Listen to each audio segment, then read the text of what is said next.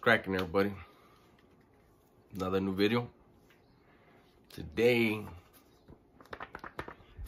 I picked, let me see, 1, 2, 3, 4. I picked 4 comments or questions out of my comment section, right? And we're gonna go ahead, we're gonna mix them up. I can't see them. We're gonna answer them. See where we go. Okay, so the first one is regarding the I'm done with California video, right? Bruins fan 1966 says, California must like it. They keep voting Democrat. LOL.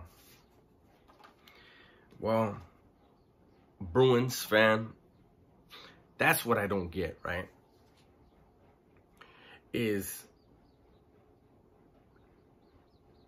people are so stuck on wanting to vote Democrat that they vote these people in, and then they realize how unbearable, how unaffordable it is to live out here, instead of sticking around and voting a different way, registering a different way or whatever, they move out. And so that's why, you know, California has more people that move out of the state than move in. And I think it's been like that for at least the last 10 years. And so it's a weird thing. And I know people are going to say, well, you're leaving California too. I am. You got to remember, I was 19 when I went into prison the last time. I was 43 when I got out. I'm about to be 47, right? And so I got a late start on life, and I want to own a home, and I can't vote, right? But regardless of that, I cannot own a home in California. I'm not going to be able to buy a home. I'm not willing to pay $250,000 or $300,000 for a fucking townhouse or a condo or something. I'm not doing that. You know what I mean? I want a home. So that's a big reason why I'm leaving. Okay.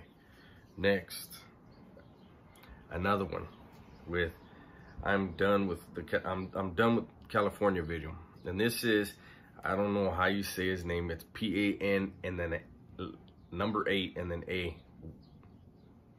I'm not just gonna call him Panza, but Pineda. Or maybe it's Pineda, huh? He's trying to be slick. Okay. Check this one out. No matter where you go, you are still going to be angry. I agree that this law is ridiculous, but you got to get over it. Stop sweating this shit. You're pushing 50. You need a hobby that'll get your mind off stupid ass politics. Mom, is that true? So let's go through the first. Let's break this amazing comment down. So no matter where you go, you're still going to be angry. I mentioned it in the comment section, right? I responded back to your comment.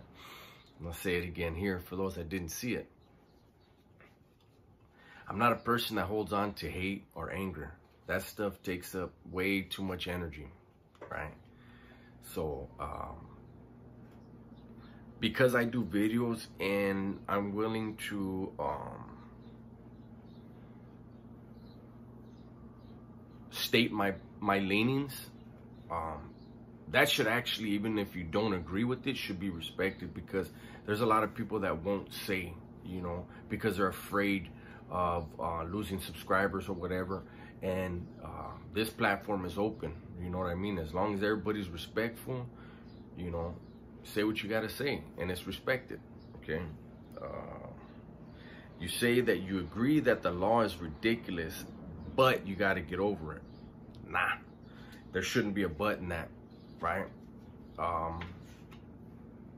Stop sweating this shit. You're pushing 50. You need to find a new hobby to get your mind off of stupid ass politics. That is a crabs in a bucket mentality. Just get over it. Is it going to go away? No, it's not. It's going to embolden people that are behind this. And we still don't know the motives. I feel like I have an idea of what the motives are, but I'm going to give an example. And this is not a homophobic outlook, but I want to just remind people, how long ago, how many years ago was it where there was this big push for same-sex marriage and equality for the gay community, which, hey man, they're a minority, they deserve protections, whatever. But now, how many shows are there where you don't see a gay character, a man kissing a man, a woman kissing a woman? To each their own. Whatever happens in your bedroom is your business, right? But now we have people, we have teachers teaching acceptance of homosexuality in school, which I don't get why that needs to be in our school.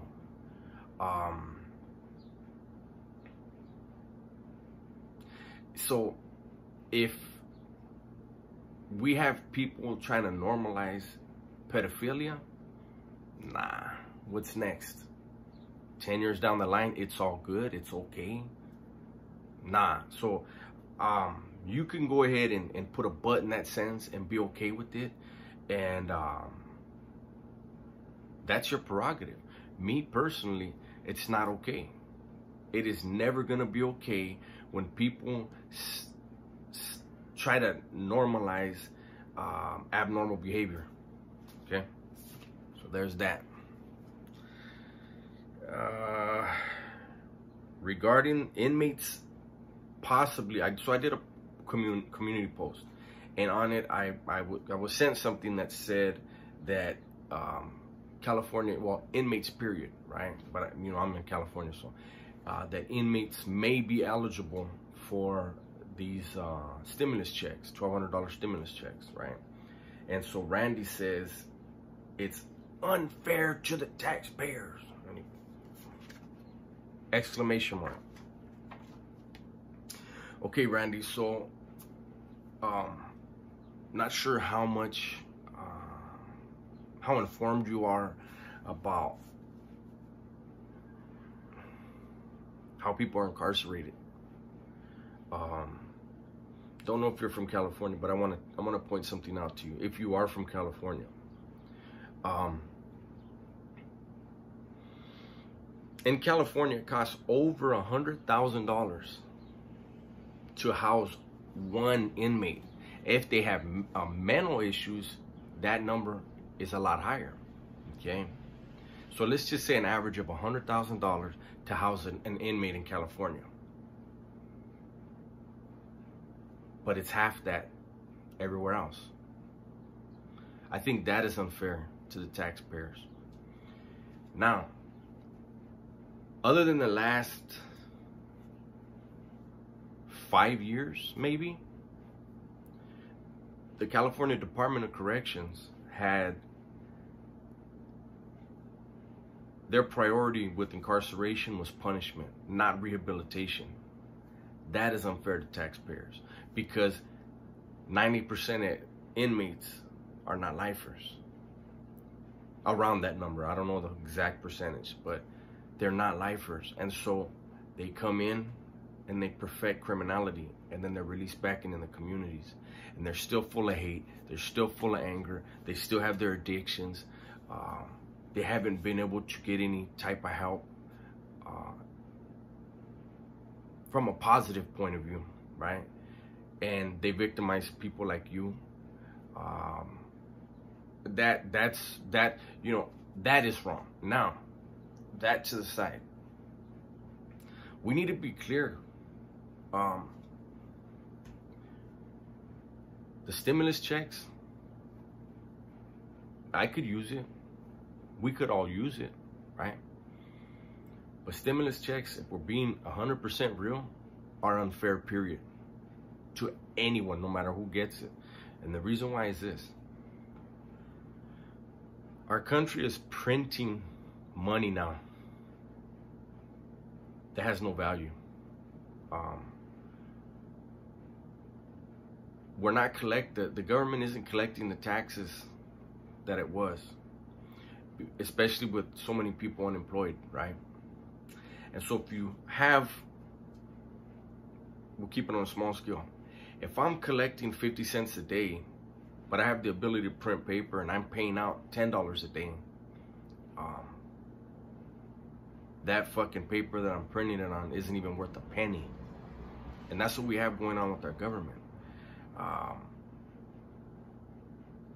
This pandemic was used, it has been used, and is still being used for political purposes.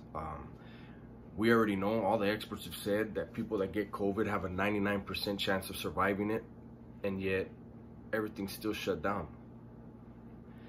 And while it's shut down, you have these politicians who are multi-millionaires pretending they give a fuck about the little guys like us, pretending they know the plight of the middle class or the plight of the poor. They have no fucking idea. And so we have these, let's do $1 trillion package, and let's do a $4 trillion package. No, let's do a $2 trillion package. That money is worthless, man. And our generation may not have to feel it as much, but our kids will, and their kids will. This is the bankrupting of America. This is a plan, man. This is not something that just happened on a fluke. I'm not going to get into all that, but just understand there's so many things that are not right to the taxpayer, and them possibly giving some inmates a little bit of money. Honestly, it's not even a drop in the bucket when they're talking about trillions.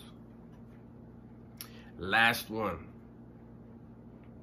This is regarding the Know Your History video. And Mike asked, we have always been here, but why are we at the bottom? Are the systems designed to keep us there? That was a great question. When I saw the question, when I first went through the comments, I was like, wow, that's a good question. It's a deep question. And I'd like others to give their opinion on that. Honest opinion, not no fucking trolling.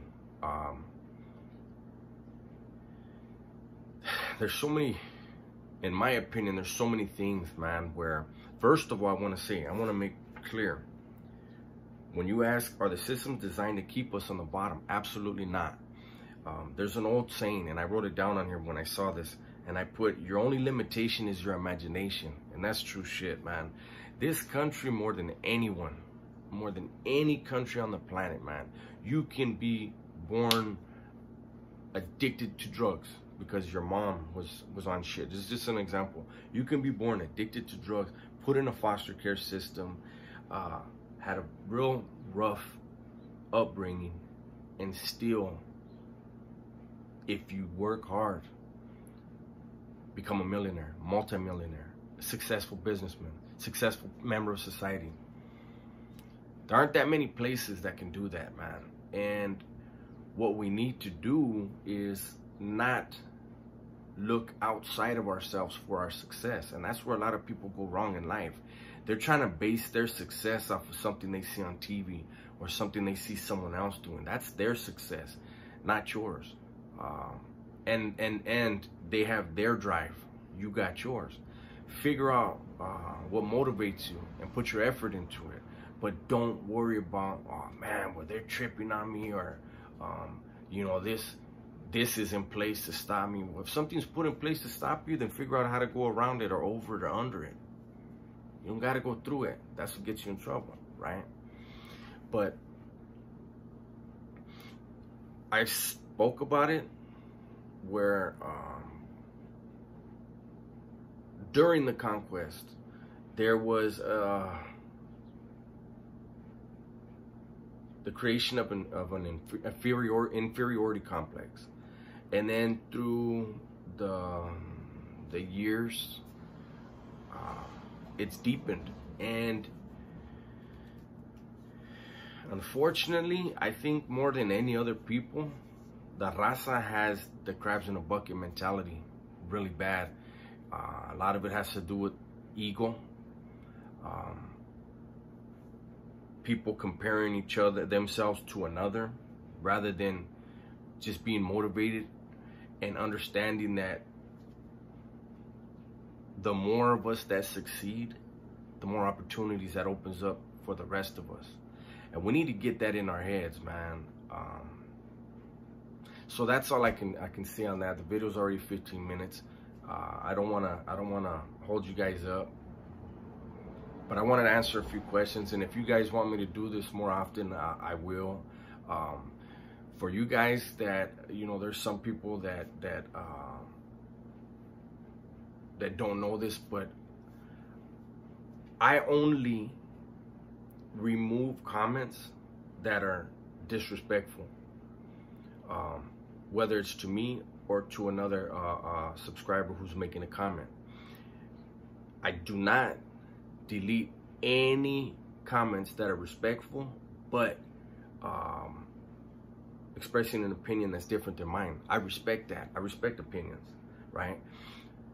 Unfortunately, YouTube itself, for some reason, they pull comments, and I don't always see them. But I saw one where Gina and Mark on the Gina Vasquez show, they sent me a comment, and somehow it was snatched up, and they weren't being disrespectful at all. And I've seen other ones in there that they've taken, and I'm like, why in the fuck are they stopping them? So if that happens to you and you really want to get your point to me in the comment section, just try it several times, right? But understand, like I said, if you're trolling and you're being disrespectful, I'm going to go ahead and remove the comments. I'm not going to have anybody, especially being disrespectful in the comment section towards people that want to express their opinions. Whether we agree with them or not, respect the opinion, the fact that they have one. With that, I'm out.